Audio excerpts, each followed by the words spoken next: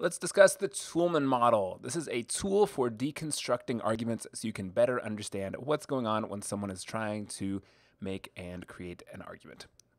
What you can expect here is first we're going to discuss the background of the Toulmin model and some of its origins and author. After that, we're going to discuss the components of the Toulmin model, and then we're going to deconstruct 3 different arguments using the Toulmin model. All right, here we go. So looking at the background, so who is Stephen Toulmin? It's that guy right there. Stephen Toulmin, he was born in London. He has a PhD in philosophy that he got back in 1950. His most famous book was published in 1958 titled The Uses of Argument. That's one of these books that made a significant impact in the way that people consider and think about argument. He taught at many different schools across his career, including Stanford, Cambridge, USC, but quite a few other schools in addition to this. Unfortunately, he passed away back in 2009, and he was well known for the Toulmin model, as well as just overall contributions to argumentation and different content like that, as well as his teaching. But the Toulmin model is really the one thing that you could probably say that he's known for the most. So the Toulmin model has 6 different components: claim, data, warrant, backing, rebuttal, and qualifier. Okay, so these are the 6 different components of the Toulmin model.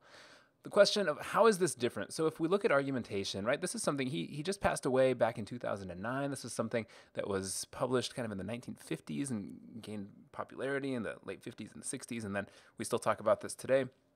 So how is this different? Well, it's practical. So Toulmin argued that syllogistic logic lacked practical value. So if you don't know what syllogistic logic is, I'll give you an example here. This is syllogistic logic.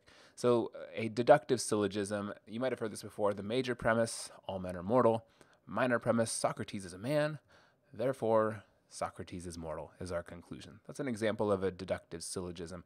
So what Toulmin was saying is like, look, it makes sense. It makes logical sense. Yes, that's true. But people don't really talk like this, and people don't really formulate arguments like this when they are out in the real world. So the idea was that how can we create something that is more useful, that's something that's more practical in the way that people actually experience, use, and understand arguments. Toulmin also argued that this type of reasoning, while clear, again, like the syllogistic logic, while it was clear, it lacked practical value. So he developed a way to understand arguments that first found a claim and then found justification for the claim. So as opposed to using premises and things like that, first he says, what's the claim? And then we're going to find justification around the claim, which is typically how arguments are structured and put together. He argued that an argument, in order for it to be successful, the claim needs to be justified in the minds of the audience. So we need to understand the claim and then understand the justification for that particular claim. So he created the Toulmin model, which is pretty awesome just to name it after yourself, right? That's super cool. So it's got 6 different components, like we said a minute ago. We've got 3, though, that are essential, and then 3 that are non-essential.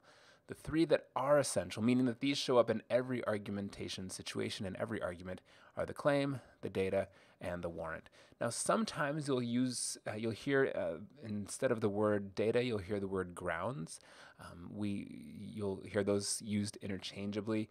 I don't like to use the word grounds because a lot of times if you're talking about debate, sometimes you can hear people use the word ground in terms of like how many arguments are on one side of the issue versus the other side of the issue. And if there's not really any ground on one side, then it's not really a fair argument or a good debate to be able to have.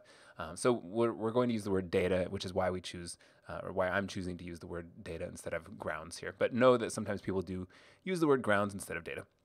Those are our essentials, and then our non-essentials are backing, rebuttal, and qualifier. So these 3 different terms, these 3 different ideas, they might not show up in every argument situation, but they are all part of the Toulmin model. So we just might not see them in every situation. We'll show you what these mean after we define them, and then we'll give you some examples. Okay, so looking at the essentials, the claim, this is really the conclusion. So if you look at the video that we had in class earlier, where we're looking at claims of fact, claims of value, and claims of policy, and I'll put a link to that in the description below here as well. The conclusion is really the thing that we end up with. So this is the claim. It can be claim of fact, claim of value, claim of policy. The data is the evidence and the reasoning. So this is really the support for that claim. And then the warrant, this is the reason that the data is appropriate to support the claim. Okay, so let's say that you have a conclusion. Let's say that you have a conclusion that's Eric Robertson is president of the United States. We have data to support that. Whatever it is, let's say that I'm a college professor, and then the warrant would be the reason the data is appropriate. So that data would actually not be appropriate to support that claim, right? So there's data that would be supporting and data that wouldn't be supporting a claim. And the warrant is our explanation that helps us understand when it's appropriate or why it's appropriate to support that claim. We'll get into this more with some of the examples, though. It'll be more clear. With our non-essential components, we've got backing. So this adds strength to the data. So if we want to add additional data to make our data even stronger, maybe something about the source, maybe additional data from multiple viewpoints, things like that, but anything that adds strength to the data. The rebuttal, this responds to objections before they're made. So sometimes you may have an argument and you know people are going to have some sort of concern. The rebuttal is going to be bringing this up in the argument itself in order to ward off any of those potential attacks. Then the qualifier indicates the strength of the claim. Okay, so usually this is just a couple of words that's in the claim itself, but this indicates how strongly committed the advocate is to the claim itself. And again, you'll see this in one of the examples here. Okay, so let's get into some of these examples. So first we have example number 1. This is a claim of fact. Converting to solar energy can save homeowners money. Okay, so we're going to look at the claim, the data, and the warrant here. Okay, so this is a claim of fact. So this is our claim. This is our conclusion, right? Because we're saying that this is true, so we have to defend it. So what's our data? According to the San Diego Tribune, San Diego residents who switched to solar saved on average 5%. Okay, so this is data supporting that particular statement.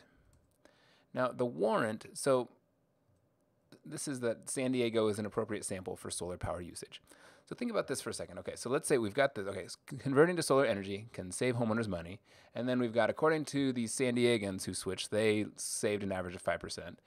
So the question is, does this make sense for you? Well, if you live in San Diego, the warrant, you're probably cool with this, right? Because you're like, yeah, that makes sense for me. But if you live in Minnesota, you're probably going to be getting less sun than people in San Diego. So that data is probably not appropriate to support that particular claim. Okay, so notice how this data it does support it for some people, but it also doesn't support it for others. And the warrant is what's going to help us understand what data is appropriate and what data is not. Example number 2.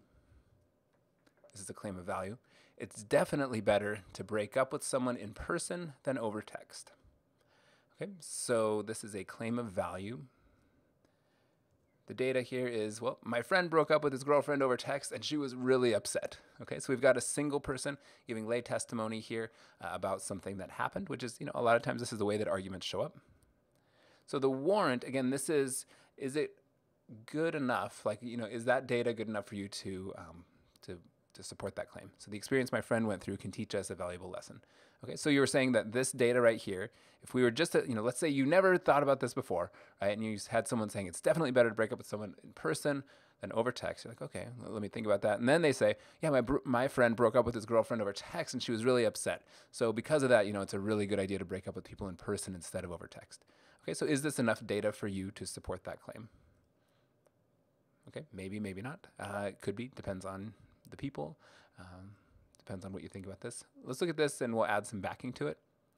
10 of my other friends also say that it's better to break up in person than over text. Okay, so now we have backing, right? Because this was the data here. My friend broke up with his girlfriend over text. She was really upset. Okay, well, that's some data. Maybe it's not enough. Well, here's some backing. 10 of my other friends also say this. What if we have a rebuttal? Some people say it's easier and less uncomfortable, but even if it's uncomfortable, it's still the right thing to do. Right, so what would be the reason that some people might break up with someone else over text? Maybe it's because it's just so uncomfortable to have to do that in person.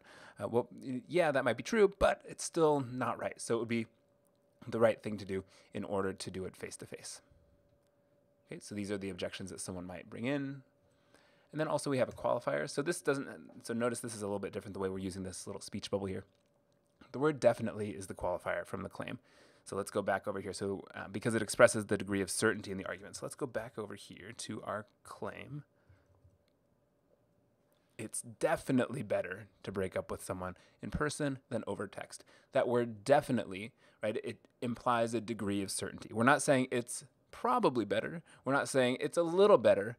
We're not saying anything like that. We're saying it's definitely better. So we are indicating the degree of certainty here, and that would be considered a qualifier. Okay, let's do another example. Example number 3. This is a claim of policy. The United States federal government should legalize marijuana for recreational use. Let's look at our data here. So that was our claim, right? It's a claim of policy because it's advocating for a change to the status quo. Our data here is that multiple states have legalized marijuana and increased tax revenues. Okay, so let's say you're using that data to support that claim. So is this enough for you to support that claim?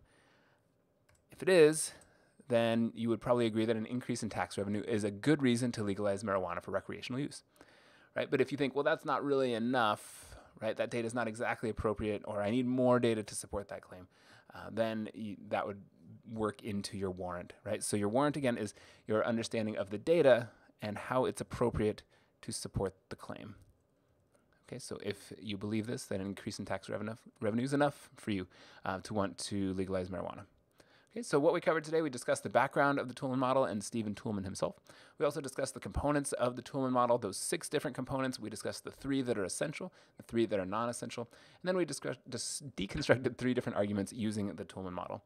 So again, this is a great tool for deconstructing arguments. If you want to read a little bit more about this in Herrick's 2015 Understanding and Shaping Arguments, from pages 46 to 52, he goes over this as well and gives some examples from the original book that Toulmin wrote. And it's also pretty interesting. Cool. So I hope this was helpful. And now if you ever see an argument, you can just say, okay, what's the conclusion? What's the claim here that's being made? What data is actually being used to support this? And is that data appropriate to support that claim? And from there, you'll have a better understanding of what the argument actually entailed.